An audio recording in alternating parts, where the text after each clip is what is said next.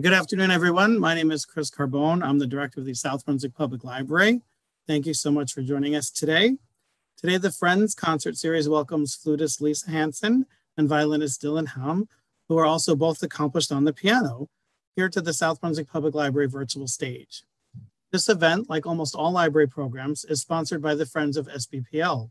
For information about the Friends and becoming a member for 2022, please visit our website, www.sbpl.info, select the About Us tab and click on Friends. The Friends look forward also to their next book sale in February. In addition to the Friends support, grant funding has been provided by the Middlesex County Board of Chosen Freeholders through a grant award from the Middlesex County Cultural and Arts Trust Fund. Today, we are honored to have acclaimed flutist Lisa Hansen and award-winning violinist Dylan Hamme present an engaging duo recital that spans the 17th century to the present. If you have any questions for Lisa and Dylan, please type them into the Q&A. They will address as many as they can at the end of the program. Lisa Hansen, a graduate of the Juilliard School, is winner of the New York Flute Club competition and was featured in the Emmy Award-winning CBS TV documentary, Juilliard and Beyond, A Life in Music. She has served as principal flutist for the Mexico City Philharmonic, has recorded with the Royal Philharmonic Orchestra, the New York Scandia Symphony, and is solo flutist with the Grammy-nominated North-South Consonance Ensemble. She also performs with All Seasons Chamber Players and is flute professor and concert artist at Kean University. Rising young violinist Dylan Hamme attends the Juilliard School, is a recipient of the Dorothy DeLay Scholarship, and has won first prize at numerous young artist and violin competitions. This past summer, Dylan performed with Carnegie Hall's National Youth Orchestra. He's been featured on NBC's Today Show at the age of 11, performing with violinist Joshua Bell, and made his concerto debut at age 12 with David Gilbert and the Bergen Philharmonic Orchestra. Also an accomplished singer, Dylan debuted with the New York Philharmonica at age 8 and is a former member of Metropolitan Opera's Children's Chorus. It is my pleasure to turn the stage over to Lisa and Dylan. Welcome. Thank you so much. We are delighted to be here. We want to thank the Friends of South Brunswick Library for presenting us, and the library itself, and most of all, thank Chris Carbone for all his work behind the scenes to make this concert possible. So as he mentioned, we're going to play a program that spans the Baroque era to the present day, and we're going to sort of go chronologically and skip around from different countries in Europe and then move over to the Americas. So we're starting with 3 pieces by Bach back in the Baroque era in Germany, but actually only one of them is by the most famous Bach, Johann Sebastian, and the other 2 are by 2 of his sons. So Bach had 20 children, 4 of whom became very well-known composers, and we will start with his eldest son, W.F. Bach, Wilhelm Friedrich Bach, with a Presto for 2 flutes, but in this case, flute and violin.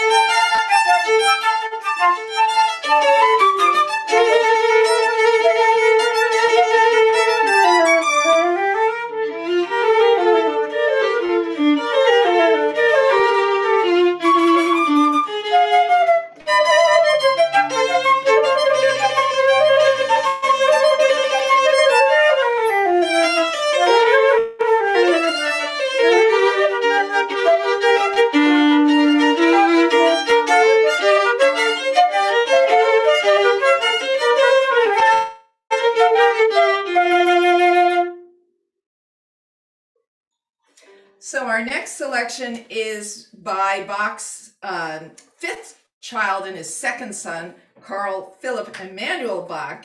And he wrote this when he was in Hamburg in 1786, and aptly enough, it's named the Hamburg Sonata. And we're going to play the first movement, which is an Allegretto, and now Dylan will be on the keyboard.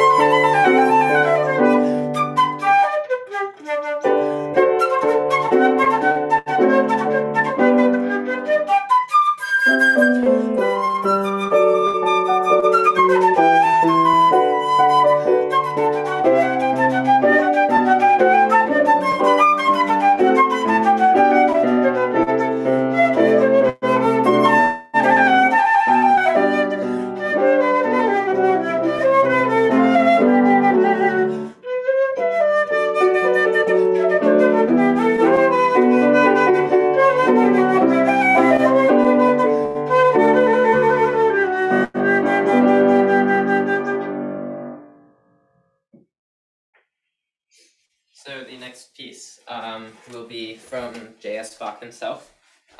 It's from the 6 solo sonatas and partitas for violin. And this is from the C major sonata. It is the third movement, the Largo.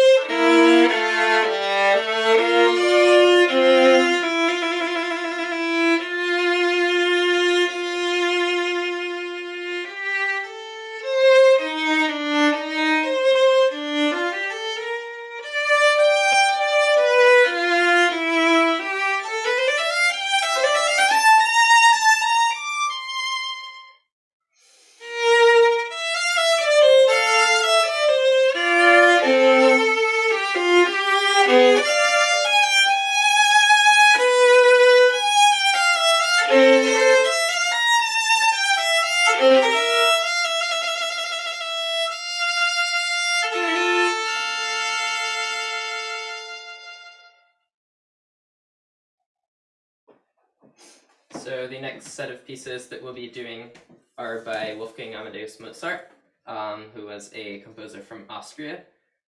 The first two selections are arrangements from his famous opera, The Magic Flute.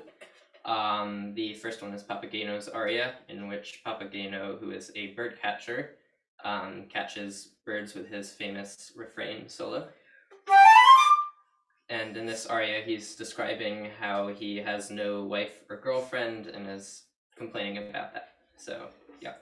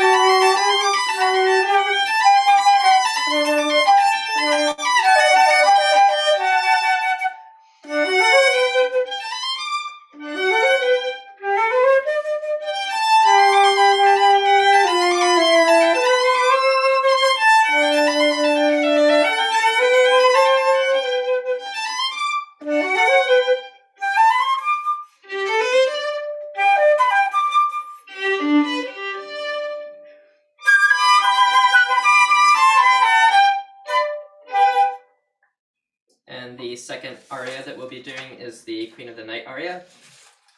This is where the queen is telling her daughter to kill the evil villain Sarastro, giving her a dagger for it, and threatening to disown her if she does not.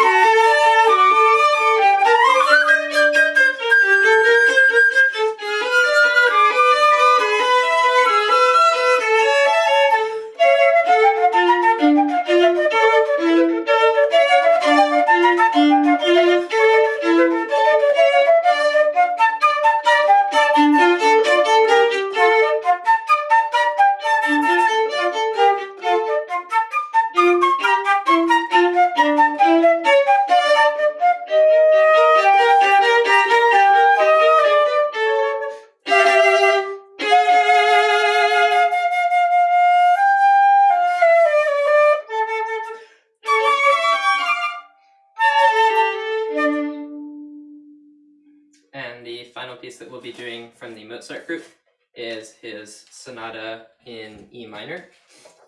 This happens to be the only sonata that he ever wrote primarily in A minor key, in a minor key, not in A minor. It's in E minor, but it's the only key that he ever wrote in a minor key, and it was right after his mother had passed away, so there's certainly some correlation between that. And this is in 2 movements.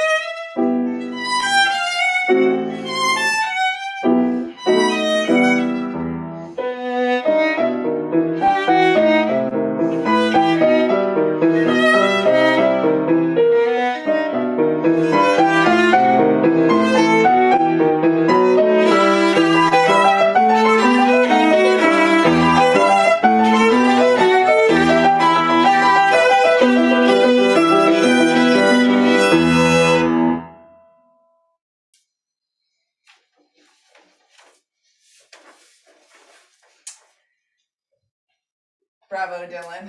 That was beautiful. So we are now going to move over to France and do a group of pieces by some French composers. The first by Claude Debussy, and this is a piece from a set of pieces he wrote for solo piano called The Children's Corner. He wrote it for his daughter, whose name was Emma, but she was called Chow Chow. And this particular movement is the first in the set, and it is called Dr. Gratis and Parnassum. And it was supposed to be kind of like an exercise, but it really is a very beautiful piece. And many of you may associate Debussy with the Impressionists, painters, the Monet, water lilies, and so on. He lived from 1862 to 1918. So we are now moving beyond the classical era. We're into the sort of end of the Romantic era, the Impressionists now. And this piece is, again, from the Children's Corner, the first selection from it, from the suite.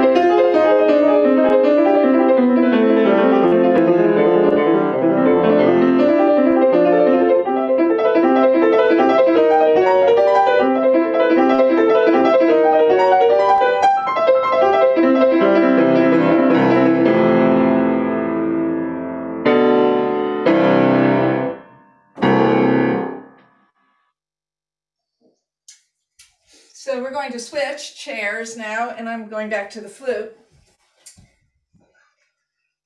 Our next French piece is by an equally magnificent composer, but lesser known than Debussy. Her name is Lily Boulanger, and in fact, her sister Nadia Boulanger has been more famous until recently because she was a great composition teacher in the 20th century, and she taught many of the famous composers like Aaron Copland. Actually, someone we're going to play a little later in the program, she was his teacher, but I'll tell you about that a little later. So this is a nocturne by Lily Boulanger. Sadly, she only lived to be 24 years old from 1893 till 1918. She died, at 24, but before that, she packed a lot into her very short life, and she was ill much of the time. She won the Prix de Rome, which was the greatest composition prize. She was the first woman to win it ever, and she was the youngest person ever to win it. So this piece was written just a couple of years before. She was a teenager when she wrote Nocturne.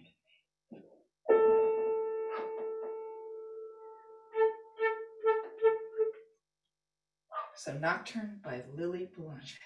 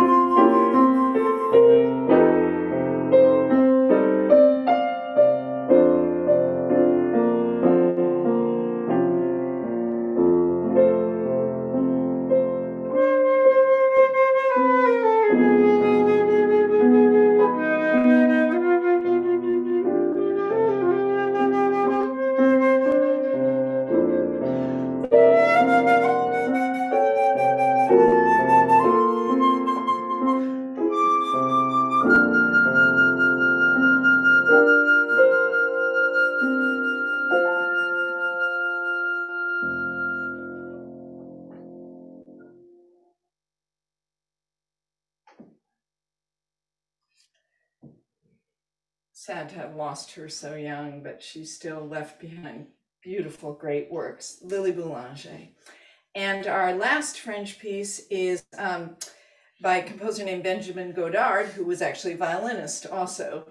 And he lived from 1849 to 1895. And his style is very much that salon music, the lighter sort of Belle Epoque turn of the century style. And this piece is Allegretto. It's from a set of 3 pieces called Trois Morceaux.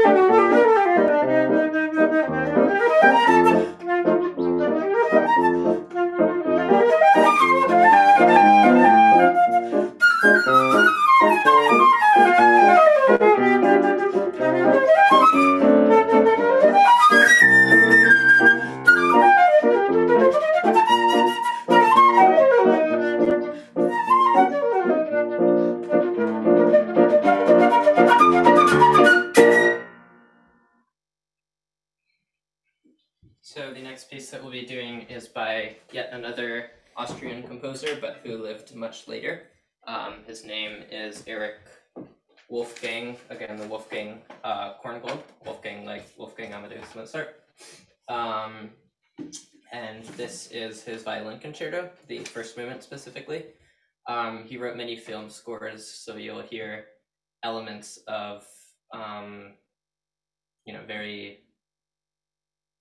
I don't know, very passionate and magical almost moments. Cinematic Yes. kind of landscape. So this is the first movement of his violin concerto.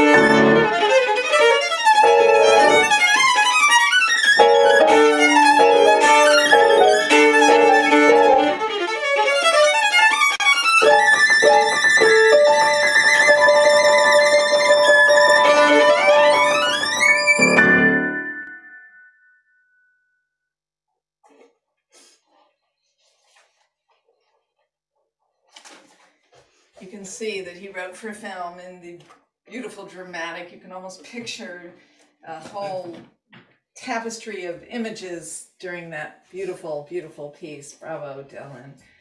So now we're going to move to the Americas and play a group of pieces from both North, Central, and South America. And I love to play music of today that has been written in my lifetime, along with the greats from the past. So I am delighted to introduce a piece by a composer that Dylan and I both know from a music festival that we've done for a number of years called Berkshire Summer Music.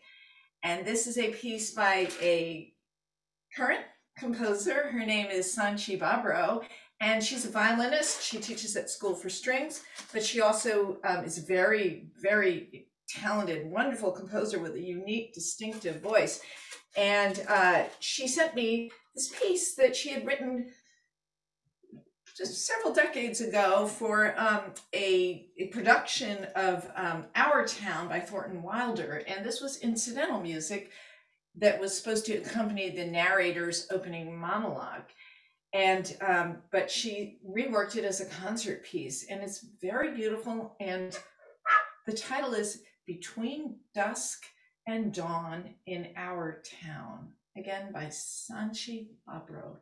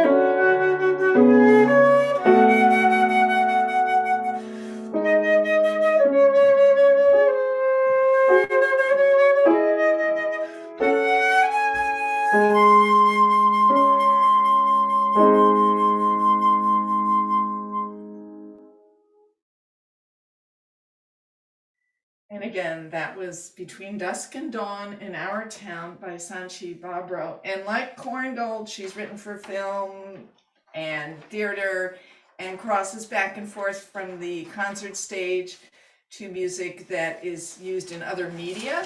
And many 20th and 21st century composers do this. Of course, Mozart, Bach, Debussy, they didn't have that option.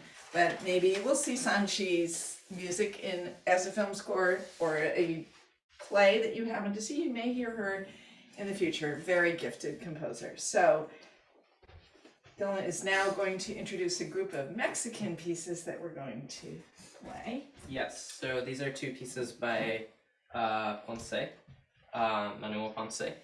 He lived from 1882 to 1948. He was a Mexican composer, and the two pieces that we have chosen by him are Estrellita, which in Spanish means little star, and Pajarito, which in Spanish means little bird. So if you hear ito or ita, that normally means little something. So the first one, Estrellita, is for violin and piano, and the second one is for flute and piano.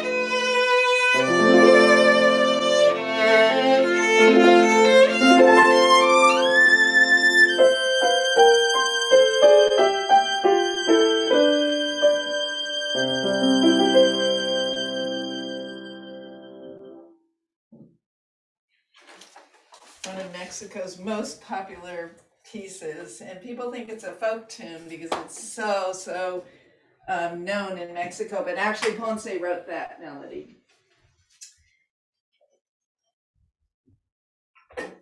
Now, Pajarito, little bird.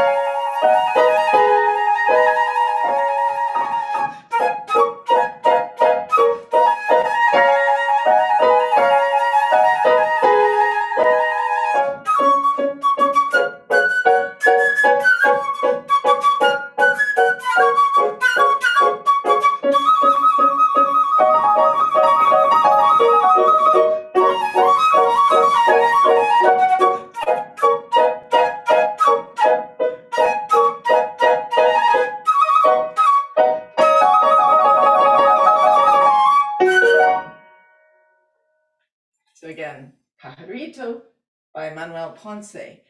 And now we are going to do a piece by another living composer whom I know quite well and Dylan knows fairly well, a great Mexican composer named Max Lifchitz, who came to the US to study at Juilliard and Harvard in the 1960s.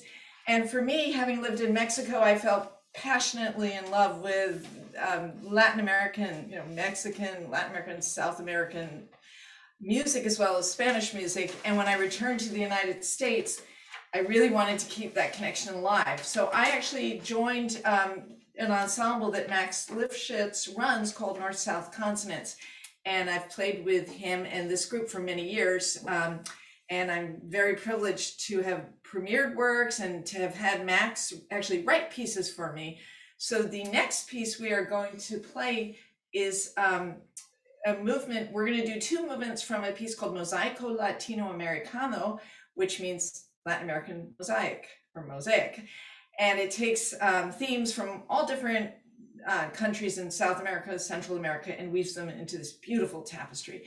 So the first one we're going to do is Yaravi, and that is a very slow, beautiful kind of lament. It's for someone who's departed, and to get it's from the Andean tradition, like in Bolivia or Peru, and to get the feeling of that folkloric sound.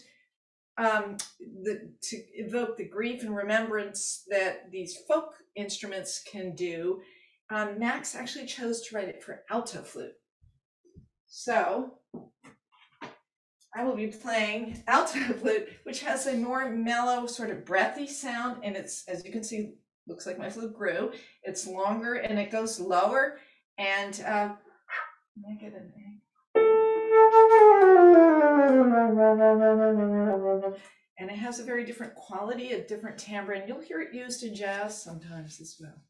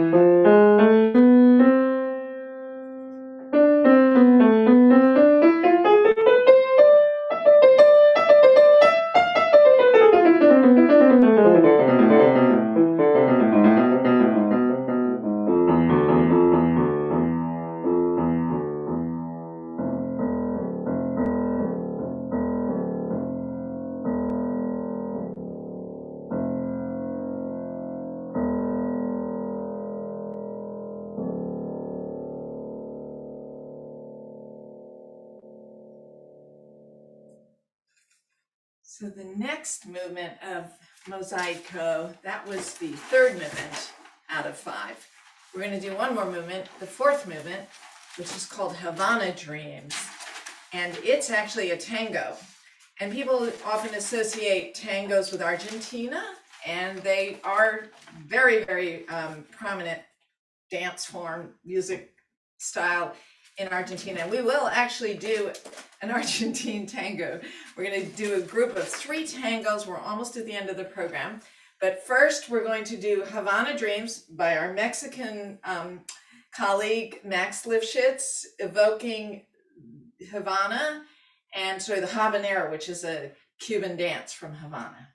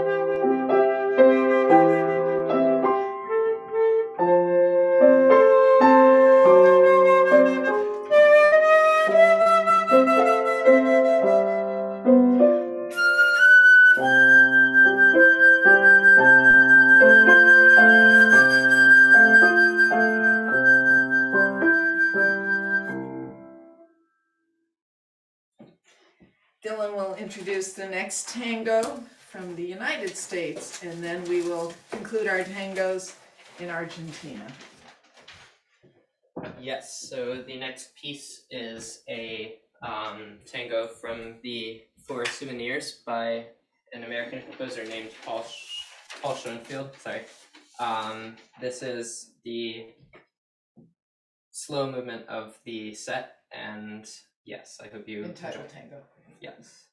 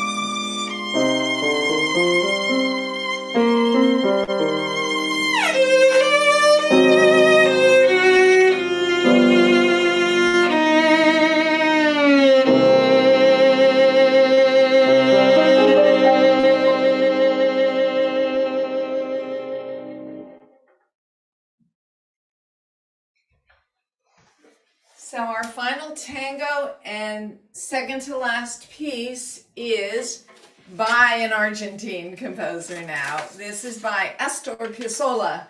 The great tango composer who created his own new style called Nuevo Tango. He studied with Nadia Boulanger, Lily's sister, her older sister, the composition teacher, who told him, stop trying to write like everybody else, like Stravinsky and all these other people.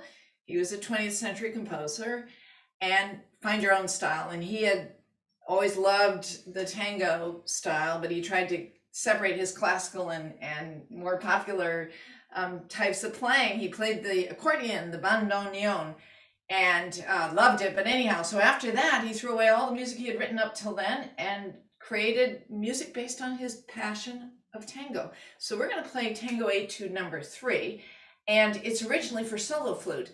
But Dylan, I asked him if he could turn it into an ensemble piece. So he wrote a wonderful version of it where he added 3 string parts. And if you'd like to hear that, you can go to my YouTube channel, Lisa Hansen Flutist, or Dylan's, Dylan Hamme, Violinist, and you can hear the version with 4 players. And we may actually be doing it in 2022 with more people, so stay tuned for that. But this is a duo version. It's part of the strings that he added. Let me grab my flute. And again, this is, you'll hear Dylan has sort of created the accordion effect. You'll hear these sort of swells throughout.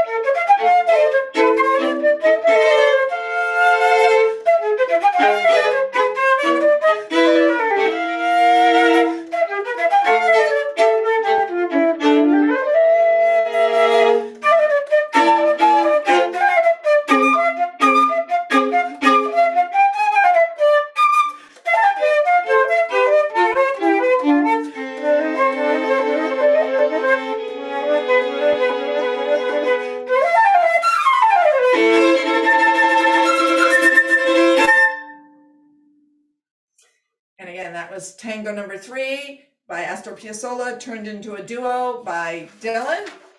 I want to come back in my next life as a tango dancer. So our final piece is going to return us back to the turn of the century and the U.S.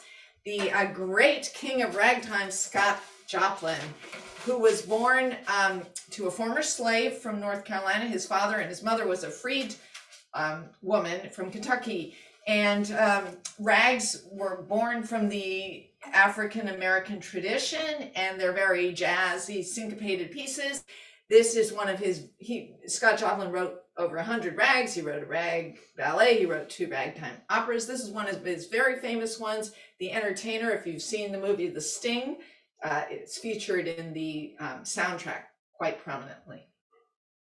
And we want to thank, again, the Friends of the South Brunswick Library for presenting us in this wonderful series. And we want to thank Chris Carbone for all his work as the director of the library. We hope you've enjoyed it.